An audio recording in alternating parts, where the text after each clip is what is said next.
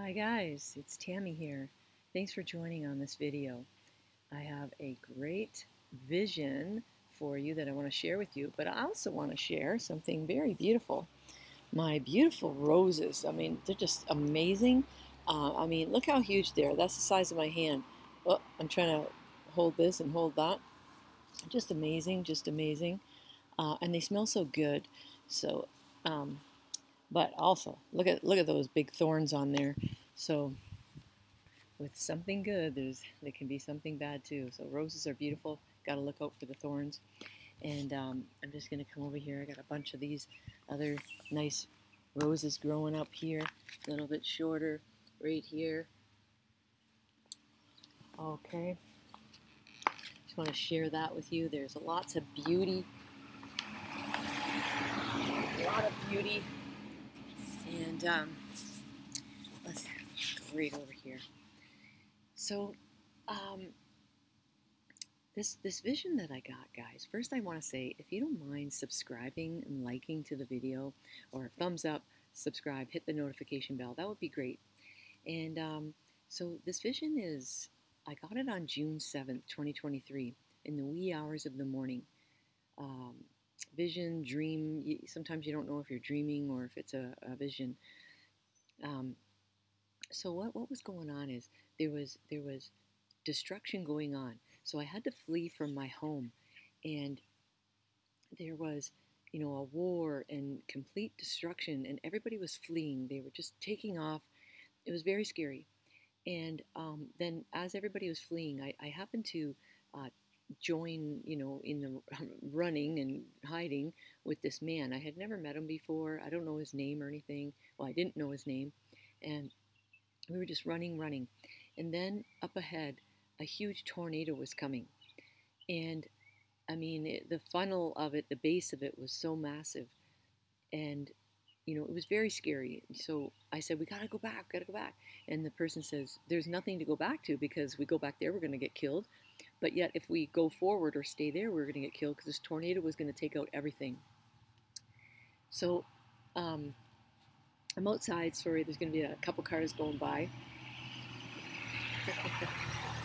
And so it was a terrifying moment, because you can't go back, you can't go forward. You just knew you were going to die. So you knew you just had to surrender your life, and it was a difficult moment, this tornado coming. And right at just a couple seconds, or right when the tornado hit, my spirit lifted from my body. Now, I had another vision like this before, where there was a war going on, and my spirit lifted out, and I could see what was happening. I didn't feel any pain or suffering, because my spirit had already left my body. So this same type of vision happened. My spirit lifted out, and I saw myself and this person die in this tornado. We got, sucked into this tornado. Right at that second, there was like a flash. I'd almost like to say it was sort of like a lightning. There was like a couple of flashes of light, like the most bright, strong type of light. Not just like a flash of lightning, but it was like the entire vision, my vision flashed. And it was, I feel like it was a couple of flashes.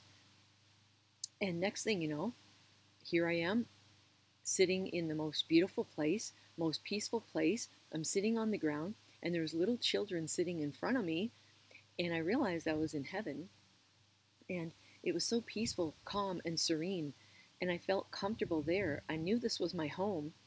And then Jesus appeared. He's standing in front of me, and I felt very comfortable, like I already knew him, and I was home, and I wasn't like, saying, oh my gosh, I made it to heaven. Oh, wow. I knew I belonged there, and I felt very comfortable. And I knew that, I felt very comfortable with Jesus there. And I hope I have enough space. I got to keep going here. And what I said was, did the man that I was with, did he make it? And Jesus said, yes, he's already been here for a while. Then I saw a vision of a headstone, and it said, William Stoddard, 1887. And that must have been the year he passed away, I'm assuming. And then I was downloaded with, he was sent to me to comfort me and to get me through that time. So I think I'm going to run out of space here, but I know a lot of people are going to say, it doesn't say in the Bible that humans are sent down to comfort us or anything like that. And I'm just sharing this vision with you. But I believe that this can happen. And I don't know this person.